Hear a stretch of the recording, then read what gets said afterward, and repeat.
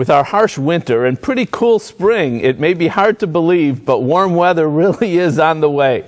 I know you're ready for it, but is your house?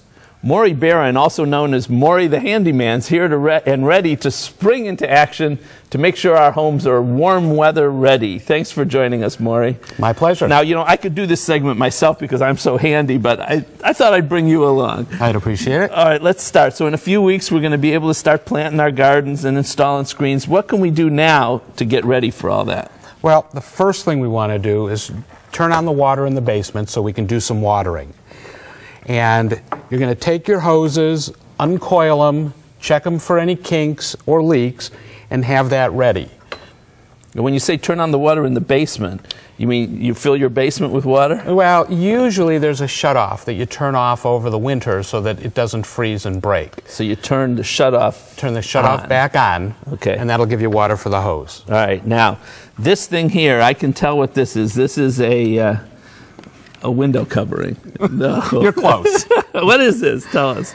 This is a filter which goes into the furnace. Okay. And this is something that you need to check and change at least every 6 months, depending on the thickness and the style. This particular one you change monthly. As they get bigger, you can change them. Can you change them yourself, or do you have to bring somebody in to do that? No, you can change them yourself. How come yours looks all white and mine are black? Well, yours need to be changed. And then did you say monthly? These should be changed monthly. And now the time of year, you do want to bring somebody in and check out the furnace and the air conditioning before we get one of those hot days, and it'll take a while for somebody to get out there. All right, so you change them monthly, not biennially or something. Okay, with this, let's start this. This is a little tiny grill, enough to grill one person's meal. Well, we're coming to the time of year when you're going to start using the grill more. And in doing so, you want to make sure that it's clean.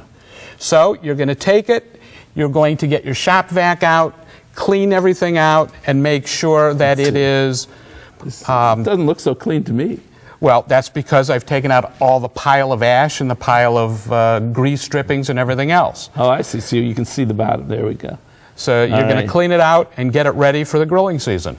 Sounds good. All right, one more here, or two more. What's this? Looks like a gutter. This is a gutter. And see, I knew that. See, if you hadn't cleaned your gutters before the winter, now's the time to get out there. You want to make sure that you get out all of the debris, all of the stuff that has fallen in there, so that as we get the rains, the gutters don't clog up and ruin your landscape. Even if we had them cleaned before winter, we need them again to be looked at? You want to have them looked at because you just don't want to take a chance that they're going to overflow. All right. And coming back to that, I forgot to ask you one thing. On the grill, spiders sometimes get in there and can cause a problem. Spiders do over the winter, over the early spring, and you need a professional to get in there and clean out the burners so that it'll work properly. All right. One more here. This looks like something that has nothing to do with the summer. This is a fire alarm or smoke alarm. It is, and this is the time of year, every time you change the clocks, you're supposed to change the batteries. So make sure that you have changed the batteries and that it is safe. This time of year, we're really emphasizing safety. Very good, Maury. Always good advice. Thanks for coming out. Thank you.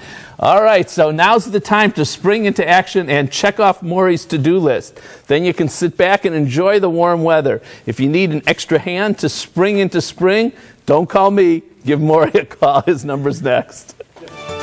To find out more, call Maury the Handyman at 216-410-1617 or click to www.maurythehandyman.com.